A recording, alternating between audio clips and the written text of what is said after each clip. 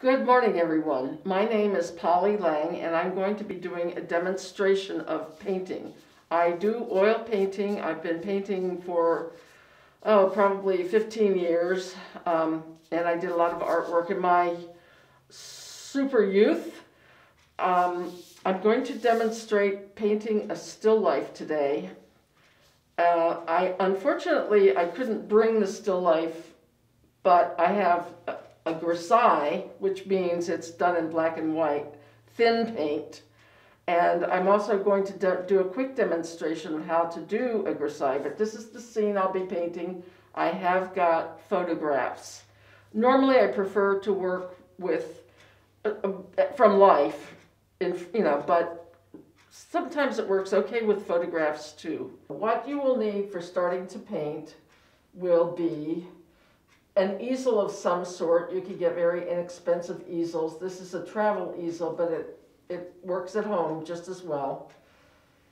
You will also need a palette for your paints. Now this is one type of palette. There are many different kinds of palettes. You can look in the art supply catalogs or online to figure out what palette you want to use. I know there are paper palettes as well as wood palettes and other types.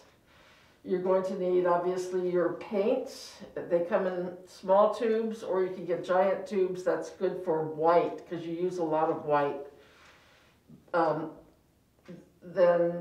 This is where I keep the oil. Most of the paints are made with linseed oil. So we use linseed oil later to thin down the paints or make them shiny. You should have a palette knife. Now, some people actually paint with palette knives. I've done that too. I only brought today this basic palette knife, which I use for mixing colors sometimes.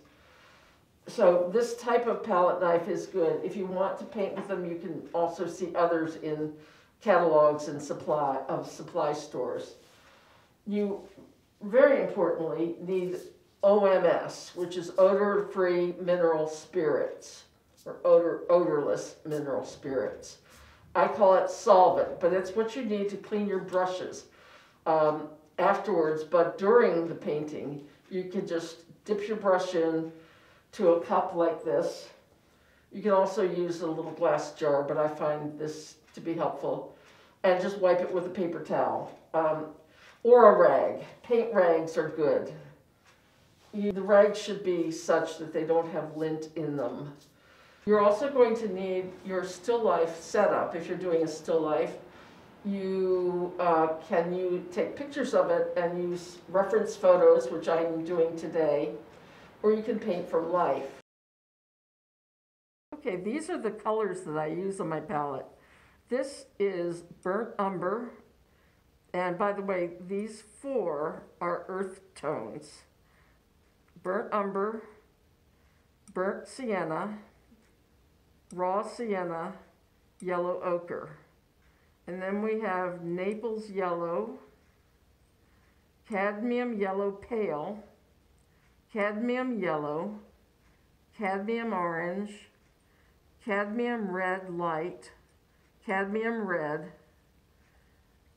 alizarin crimson permanent, dioxazine purple, which by the way I don't use all the time, ultramarine blue, cobalt blue, viridian, which is a bluish green, sap green, cadmium green light, titanium buff, which I use alternately with the white, and then titanium white. Now, I use the buff close to the white because a lot of times I like to have a more neutral light color than the brightness of the white. So these I use quite a bit.